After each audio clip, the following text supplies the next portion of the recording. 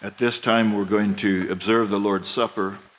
It's an ordinance established by the Lord Jesus on the night before he was crucified. It is a time for those who know and love him to remember his death and to proclaim his death until he comes back to the earth. The bread that we take represents his body, and the juice we drink represents his blood. He died to take away our sins and to bring us into fellowship with himself. We will look at a passage of Scripture to further our understanding of what actually took place and what his death has accomplished.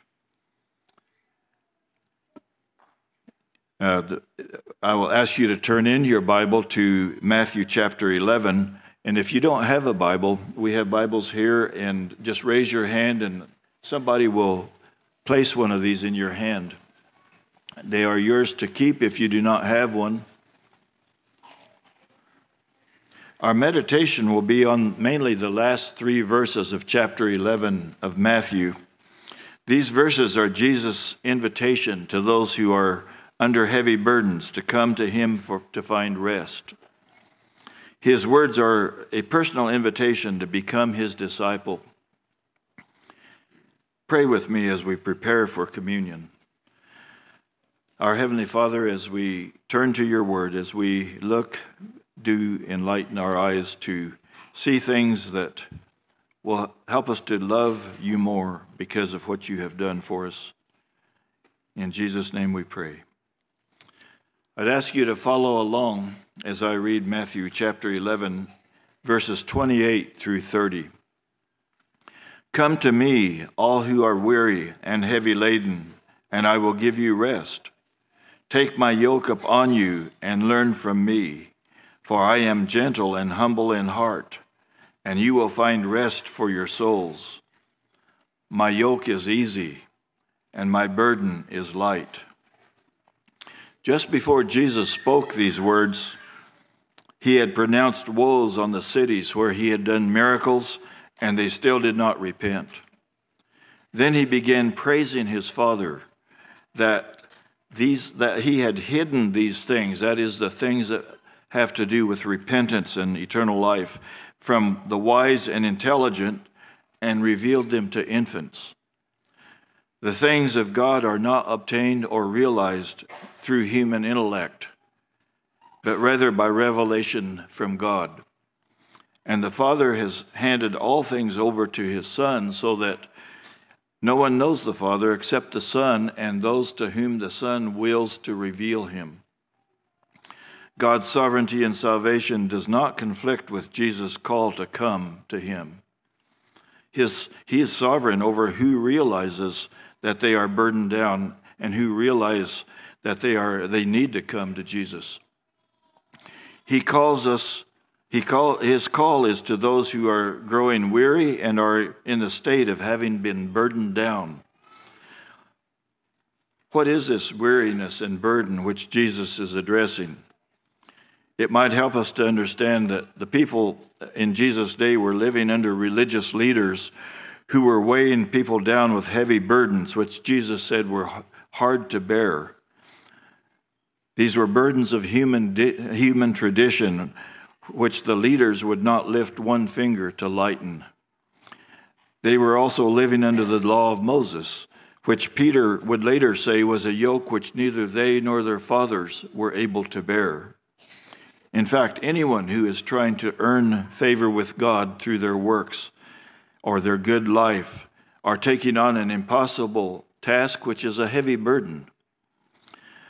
The crux of the matter is that we all bear a burden of sin, which we cannot remove. Only Christ can remove it. And it is to such as these that Jesus says, "Come unto me, and I will give you rest."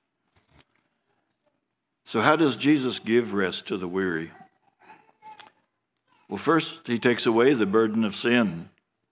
When you come to him, he says, "Take my yoke upon you and learn of me, and you will find rest to your souls." Taking on Jesus' yoke implies that we are submitting ourselves to his authority. And learning of him means that we are becoming his disciple. depending on the type of master that one is under and one is being discipled by. It could be a burden, it could be an additional burden, or it could be a delight. And Jesus immediately makes it clear that taking on his yoke and learning from him is a delight based on who he is, the kind of person he is. He says, "For I am gentle and humble in heart, and you will find rest for your souls." It's amazing to think that the Lord of the whole universe is humble and gentle in heart. And these are qualities which Jesus seeks to produce in those that become his disciples. As Jesus said, a pupil is not above his teacher, but everyone who has been fully trained will be like his teacher. What an incentive to come to him, to take up his yoke and to learn of him. So how does taking up the yoke and learning of him give rest to the souls? Well, in taking up his yoke, we are submitting to one who is all-powerful. He works in us to will and to do of his good pleasure. He has given us his Spirit by whom we may put to death the deeds of the flesh. And in learning of him, we find that he has completed the work necessary to accomplish our standing before the Lord. That we are given a righteousness, a status that is not from ourselves, it's from Christ. In becoming his disciples, we learn that we enter into his rest by faith, and that having entered into that rest, we cease from our own works of trying to please God.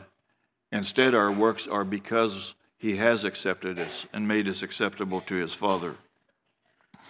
And we continue to learn more and more of how needy we really were that would cost such a sacrifice on the part of the Son of God on the cross. Finally, Jesus explains that my yoke is easy and my burden is light. His yoke is easy to bear, and that word has a connotation of being pleasant and kind. It is that way because of who Jesus is. And his burden is light as opposed to the heavy burden laid upon the people by the Pharisees. The Apostle Paul found that the burden of his sufferings for the service of Christ were light because they were momentary, they were only temporary, and they were incomparable to the eternal weight of glory that were his in Christ. Whatever the burden Christ lays upon us is light compared to the burden of the sin that we had been bearing. We read in John's first epistle that the love of God is to keep his commandments, and his commandments are not burdensome. Christian, as you partake of the Lord's Supper, remember that his death has made it possible for you all that he has promised. When your heart is prepared, you may partake of the elements. If you're here today and you know that you have never really come to trust Christ alone for your salvation, we ask that you not partake in this ordinance. It's meant for those who are followers of Jesus Christ. Jesus meant this ordinance for those who are following him and to remember him in this way. We are glad that you're here, and we ask that you would speak with someone after the service. There will be somebody to your left front to speak with you if you would come to visit with them. So men, at this time we ask you to come forward and serve us.